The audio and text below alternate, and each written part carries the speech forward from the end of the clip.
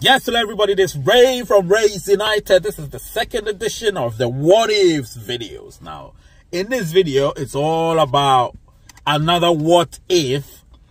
Now, this one, I've been sitting down thinking, contemplating, what if the GCV, which was introduced in China, were to be, or if Pi's price were to be anywhere near that during the open mainnet? What if that? What would you do? Listen, I just had this epiphany, and I thought I'm going to do all these what ifs videos, right?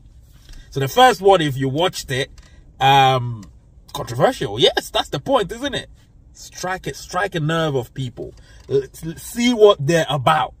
And if you know what they're about, you will know if the people actually watch your content or they just look at things at face value. And then the face value ones will be found out. And when they're found out, they're blocked from the channel, of course, because they talk shit. You know what I'm talking about? Excuse my French. But, you know, that's what I needed to say. However, those of you that watch till there, which is majority of you, you know that you're supposed to be pragmatic. You're supposed to be open-minded. You're supposed to be patient and watch till the end and listen, because for all you know, it's a prank video.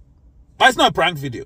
So the question is, what if the GCV that we've been talking about actually comes to fruition during open mainnet?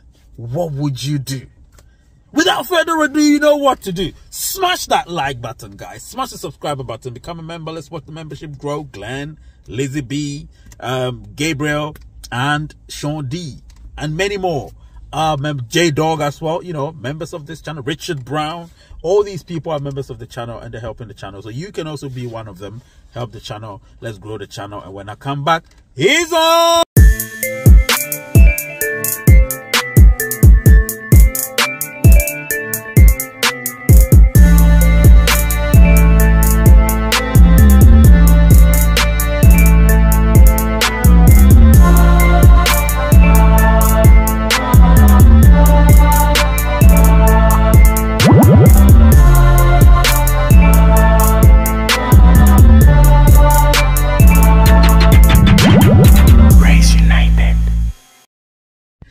All right, I'm back. This is Ray from Ray's United. I'm not going to take much of your time, but hey, when I give you small talk, you know, just absorb the small talk and let's go further. Anyway, so like I said, the question is, what would you do?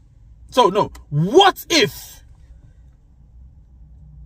the GCV, global consensus value, if you want to know what that means, happens to be what some pioneers, you know, are purporting it to be? What would you do? Now, let's go back. Let's give it some background. Okay, so just over a year ago, people in China, particularly because that's where it originated from, tried to, they just, in a way, it was more jovial, you know, trying to have fun. And they said, right, so let's accept a global consensus value. That was after we were told that we were in the enclosed network where we had to build utility and people had to agree on a certain price, you know, individually, because that was the whole plan, right? People had to agree that between two of them, between two parties or groups, that, okay, this is what we agree upon, and so on and so forth. So let's agree that I'm going to pay such and such for this product, or I'm going to accept such and such for, you know, this product. And so they barter, and then eventually they come to an agreement, and that's what the person pays, right? And it was, well, it wasn't agreed, but generally a lot of people gravitated towards the fact that, okay, maybe it's best if we had an acceptable price globally. Do you know what I mean? So people started talking about it. You know, people were like, well, what do I do? Maybe I could accept $100 per pie. Somebody was like, maybe I could pay $50 per pie. And people were like, no. Then my pie is not as valuable as I think it is. But then again, value is relative, isn't it? So the thought process became extensive. And so people started thinking, well, what would make pie extremely scarce, extremely expensive, extremely invaluable? So somebody in China, it doesn't matter what currency that was in, I was introduced to it. A friend, somebody who used to be prominent on my channel said, well, I should check Twitter, that there is a price that people are purporting. So obviously, it started trending, you know, GCV, Pi GCV, and then it started trending, hashtag 314159. But I was thinking, what currency is that? And what does that mean? Obviously, it chose the characters, the first 6 characters of Pi, as in the Pi digits, 3.14159, and so on. So, interestingly, I looked at them like, so what currency is it? It wasn't said. So I was a little bit bemused, because obviously I need to know the currency before I can, you know, start glorifying something like that. Unfortunately, no, fortunately for others, when it came out, it was like, initially I thought it was in the yuan, Chinese yuan. So 314,159, so 314,159. So I thought it was a Chinese yuan. At the time, it was Chinese yuan. I don't know the conversion rate with dollars, but it could have probably been around $1,000, around that. Or no, some people were like, it's $6,700, the conversion. So some people were like, all right, it should be that. Listen, if I'm wrong, correct me. Okay, correct me. I haven't worked out the maths over there. And so that's where the $6,700 dollars per Pi came from. And others were like, no, they would rather keep it as high, you know. And so it became a thing. It became controversial. People were forming factions, the GCV supporters against the non-GCV supporters, and so on and so forth. It was sort of, and even it so happened that it became something called hashtag Pi Civil War, or GCV Civil War. I don't know. Remember that? So all of these things happened. And to me, when I look back, it was interesting times, you know, friendships were made, enmities were created, and all unnecessary, particularly the enmity part. It was unnecessary, but, you know, people made friends out of that as well, which is the positive part, you know, because they shared a common sort of thing. Now, as to whether that GCV value, or sorry, figure, could manifest during open mainnet, nobody knows. But as you're watching this video right now, towards the end, I'm going to tell you. But there's another side to it. When I come back, I'm going to tell you that I will be right back. All right, I'm back. So this is the flip side of it. So the flip side of it is, could we see something else other than GCV? That's the high possibility. That's the high probability. Because, like I said, GCV, if you want to look at it, it will break every norm. You know, and when I say GCV, I'm talking about the one that we actually inculcated, which was, was inculcated by some pioneers. And that's the $314,159 per Pi. That's what a lot of people are hoping, a lot of pioneers are hoping that Pi could trade at.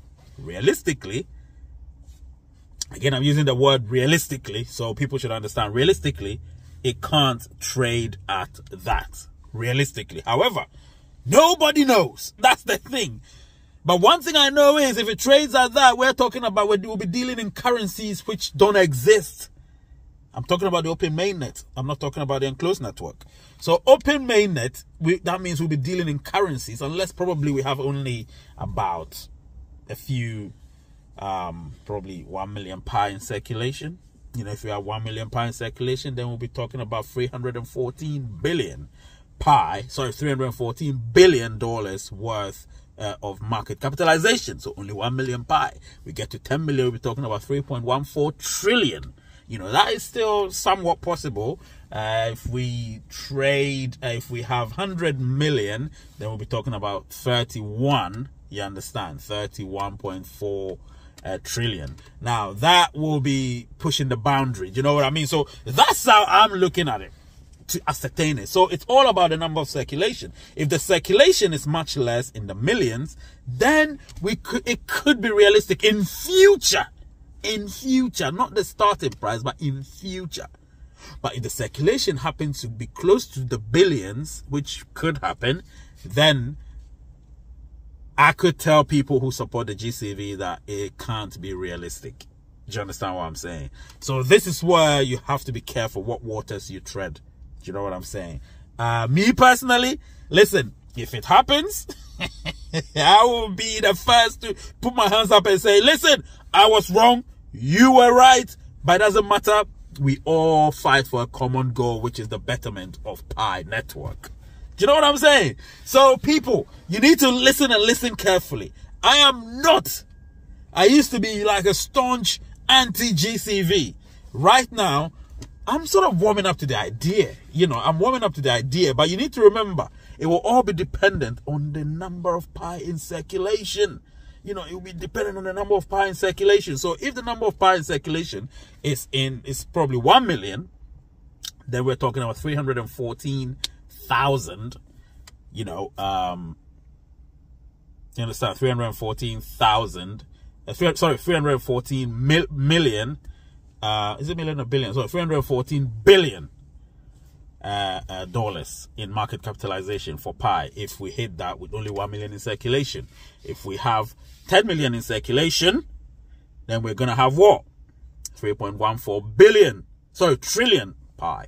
And then if we have 100 million in circulation, then we're going to have 31.4. So approximately around 32 billion, 32 trillion US dollars in market capitalization for Pi. Now that will blow everything out of the waters, but anything is possible. Pi could be adopted by a lot of conglomerates, a lot of businesses, and when that happens, Pi will become one of the main cryptocurrencies that's being used. So if that's the case, and it will all be dependent on our utility platforms, how strong they become. And that's why Dr. Nicholas Kokalis and Jenja Fan and all the members of the core team are trying to get us to, make it stronger, which means a lot of transactions have to take place for that to happen. But if that doesn't happen, we will still be okay, because I still believe that the price of Pi will be high. I believe it will be high. It might not be in the thousands for starters, but it'll probably be in the hundreds for starters, And the least we can go probably be in the tens, which means 50s, between 10 and 90 or 10 and 99. Whatever the case may be, the price of Pi is not going to be low. I can tell you that. The example is there for you to see in the IOUs that was launched a few months ago. Do you understand what I'm saying? So people, I want you to know that this GCV thing, whatever the case may be, let's understand the concept first. You need to understand the concept. Don't just talk about GCV, this, that's what I want it to be. No, understand the concept. If you understand the concept, you can make noises about it by justifying it or giving you, like the way I talk. I try to justify certain things I talk about. I don't just blab into the air without giving you certain numbers to support my theory. Do you know what I mean? So if you've got anything you want to say, put it in the comment section. If you're watching this premiere right now, put it in the live section, or even afterwards in the comment section, and I'll try and respond. Do you know what I mean? Smash the like button on your way out. Listen, I love you all. The name is Ray. Channel is Rays United, and the word is peace. And lately I do it in my car because I don't have time. When I get home, I'm tired. I'll see you in the next video.